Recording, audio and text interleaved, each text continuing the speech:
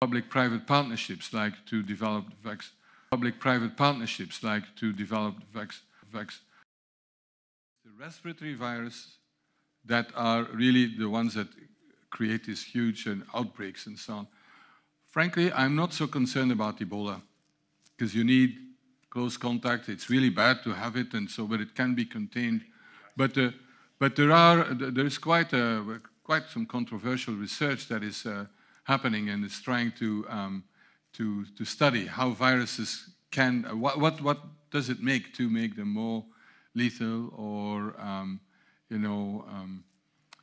or change their mode of transmission, which means new receptors for new cells. But that's the key question. And part of your question was, why would big pharma or pharma do it?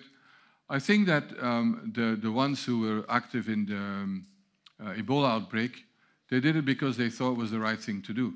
And they could afford it because they make profit from other things. But we're talking really about hundreds of millions that were invested from their side, and they will, unlikely that they will get any return. But you can't expect them to do that every time there's an epidemic.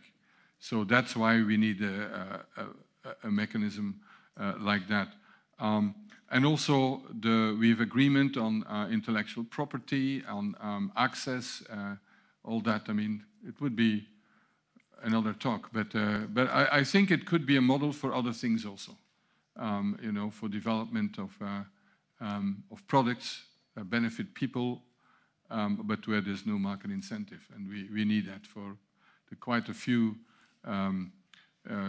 public-private partnerships, like to develop public-private partnerships, like to develop drugs against malaria. In Japan, there's the Global Health Innovative Technology Fund, which is concentrating on neglected tropical diseases. So it is starting to be a system or systems that try to address that, but it's not enough yet. We need a so-called universal flu vaccine. What does that mean? That so instead of requiring every single year a new vaccine that is a little bit different and protects us against the new strain, if we could have a vaccine that protects against any influenza strain, that is a huge need. And secondly,